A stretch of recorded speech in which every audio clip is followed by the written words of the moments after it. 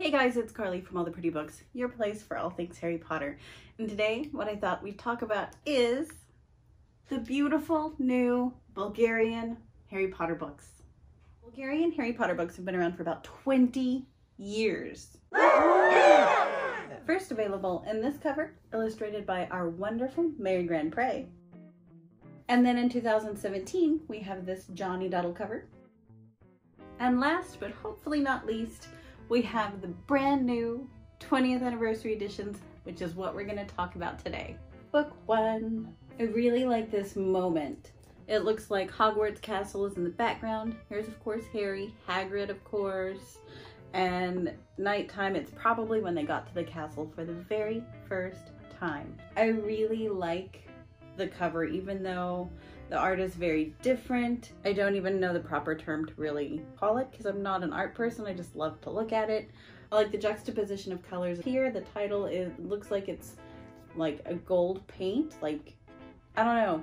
It just really sets off all the colors here. It goes very well together. It's very well laid out, very smartly done. And then we have the side of the spine, and again, you have the same gold paint there. And the back, and we have a dragon, probably Norbert, because we know Norbert was in here. When we open it up, you have the wonderful paste downs here, and they're flying on brooms, like, and it carries over to the back side. It's just a wonderfully put together book. Sadly, there's not any internal illustrations. That's like the one thing that I wish it had was internal illustrations, kind of like the Italian does, or even the US first edition. Moving on, Harry Potter and the Chamber of Secrets. Whoa. I really hate this moment, you guys. I'm such an arachnophobic person. I can't even hardly touch the bottom of the cover. I hate Chamber of Secrets spider moments, and there's so many. I'm much like Ron. Why spiders? Why not follow the butterflies? Ugh. Anyway, and here we have the very same style of art as you've seen one, and it'll be the same style throughout the others. The gold title up in here. What do you think of their Aragog? He kind of looks like he's missing some legs. He looks like he's only got 4 legs. Spiders are supposed to have 8, so he kind of looks like a giant beetle. I do like that the illustrator included a different moment than what we typically see on the Chamber of Secrets covers. Typically it'll be, you know, flying to the burrow, flying out of the Chamber of Secrets. So I think that this is kind of cool that the illustrator picked this moment because it's not a very common moment to pick. So I do like that. I just hate the spider part of it. And there's your bag with Dobby. What do you think of his Dobby? And again, paste downs don't disappoint. Again, I just wish that it had like internal throughout the book, like chapter illustrations even. That would be nice.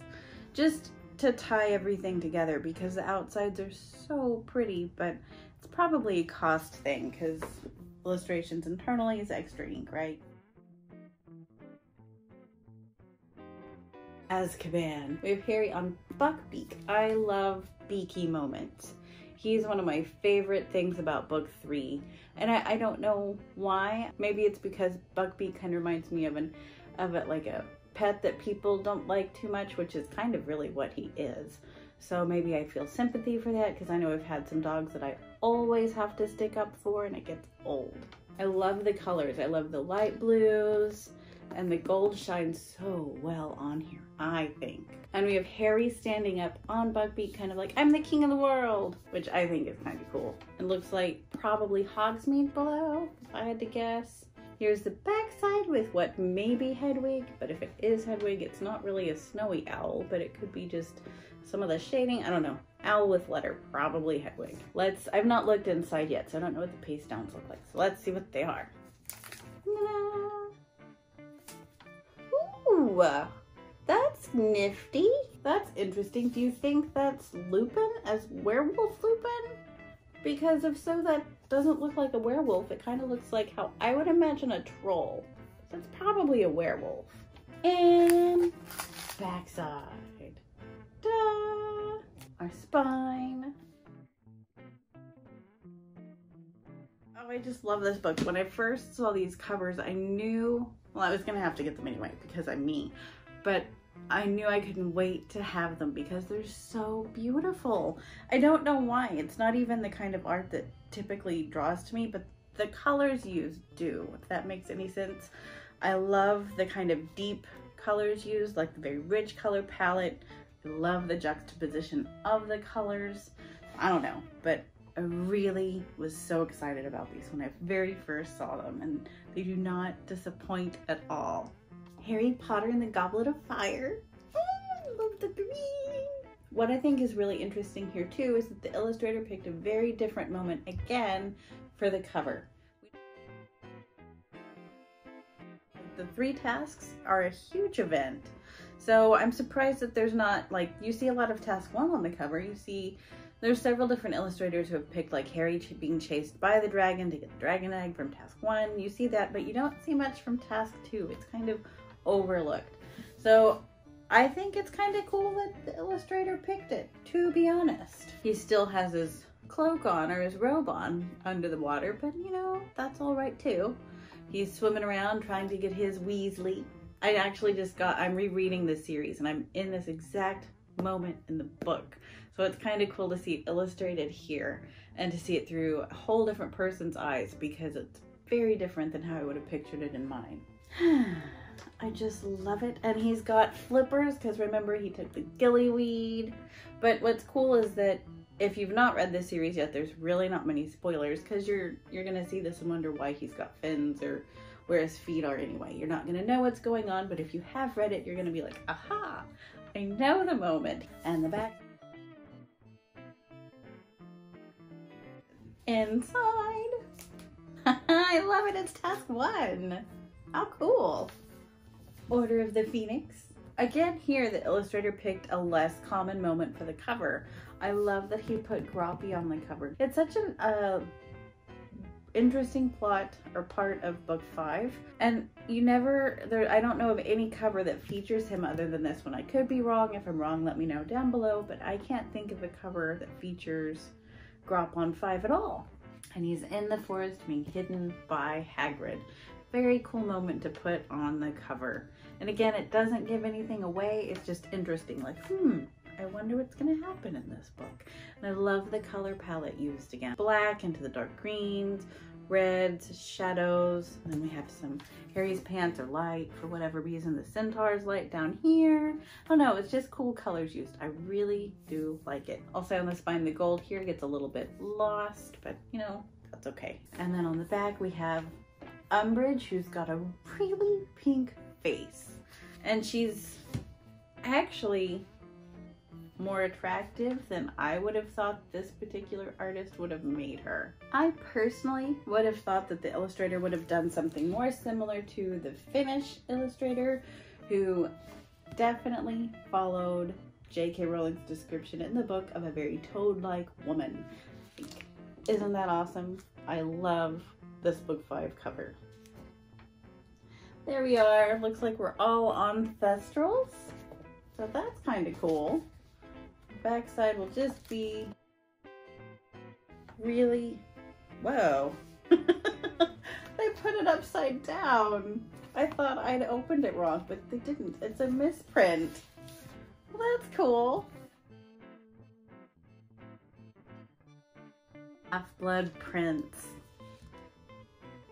Most half-blood prints tend to have like a very similar idea on the cover. For an illustrator who has picked very unique moments for some of the covers of his books, I'm actually shocked that he picked one that is on many different books. I'm a little disappointed here. This isn't my favorite moment from the book anyway, although it is a big one. There's other ones that I think would have been better here. Well, actually, good question. What do you think would be a great moment to put on the cover of 6? You can answer down below because I would like to hear your comments, because I don't know, I don't like to see this part. It's such a bad part in the book. It's such a hard part for me to read through that I hate that it's forever like memorialized on a cover. Look at how creepy that the Inferi are. Poor Dumbledore. I don't hate book 6. It's just not it's not a fun read. We've got the end of some of my favorite establishments, some of like the happy times that are just gone. There's Harry on the back and inside. Ooh, Ooh, we have Snape. What do you think about that? Moment aside, I do love the colors used. I love the deep purple with the bright yellow and the gold and the black, the deep red and the blue, the green. They offset very well. So it's a stunning color-wise cover for me. I just wish they would have picked a different moment. And book 7. This is not my favorite cover of this series. I think my favorite cover is probably 3 or 4. 1 is up there too. But this one, it's very dark and black, but there's a lot of hard things going on here. So I'm not surprised by all the dark and black on the cover. And some of the grays. Harry's pants are still light blue. That seems to be a trend throughout the whole series for whatever reason, or the whole cover series. We have Lord Voldemort, which actually the illustrator has given him quite a pronounced nose, which is odd because we know Voldy's pretty snake-like and pretty noseless. So I find it odd that his a huge beak of a nose. So that's a little bit odd. And of course they're dueling at the end. This is a pretty common cover to see. Here's the Grand Prix cover. And you see here too, like, we unfold the whole thing. So again, we have Voldemort and Harry duking it out at the end. Real quick, what I think is interesting, and then I'll go back to the Bulgarian. What I think is interesting is the front of the cover here actually reminds me of like the Colosseum, when I was in the Colosseum in Rome, Italy. Like that to me, like it looks like Harry's in a death fight, which is what they did in the Colosseum. So I guess that fits. Maybe that's intentional. I don't know. I just know that when I first saw the book cover, I was like, why is Harry in the Colosseum in Rome? Moving on back to Bulgaria. Very similar moment, but illustrated very differently, and it doesn't look like Harry's in the Colosseum at all. Looks like it's very dark and gray, and maybe like in a cave or a very dark room. And then on the back we have Ron and Hermione like, yay, we're done, we lived. Ooh, that's an interesting choice. Voldy with the Death Eaters, very unusual.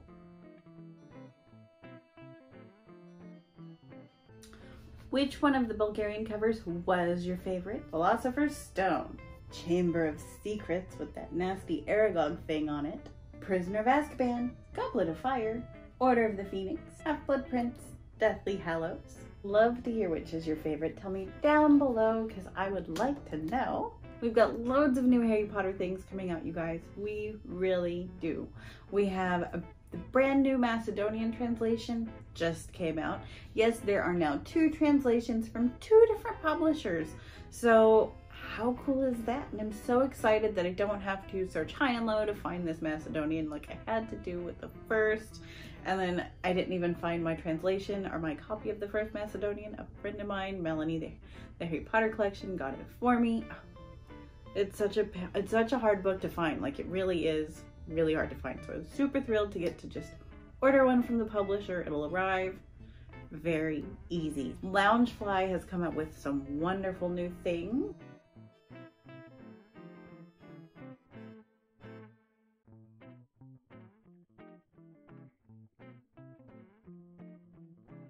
And if you have some earbuds that you just want a Harry Potter case for, we have this really cool case from Gizmo Puff.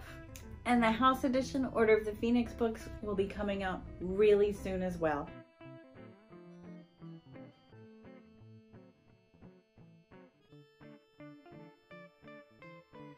So lots of new stuff coming up. I will try and tell you what all is coming out really soon because I do want to know so I can budget accordingly. And I want to make sure that you guys are staying super well and super safe. And remember, we're all in this together. If you need somebody to talk to during this scary quarantine time, you're certainly welcome to reach out to me. I don't mind. That's what I'm here for. I'm giving away a Lego Night Bus kit to one of you lucky guys. That giveaway ends, what month are we in? May 1st. I will put that information down below, so good luck there. Signed Harry Potter items are really, really fun to collect, but make sure if you want to collect them that you do your research, as there are a lot of forgeries in the marketplace. So check out jkrowlingforgeries.org for more information there. Or you can check out my website too, And if you have any questions about collecting Harry Potter, don't hesitate to ask, and I look forward to talking to you real soon. Please help me reach 2,000 subs. I would really like to do that. So please help me do that. I can't do it without your help. Please send your Harry Potter friends my way. I would be much, much, much obliged. Don't forget to like, subscribe, hit the bell for notifications. With that, I'm going to say thanks for watching. Super happy collecting, and good night.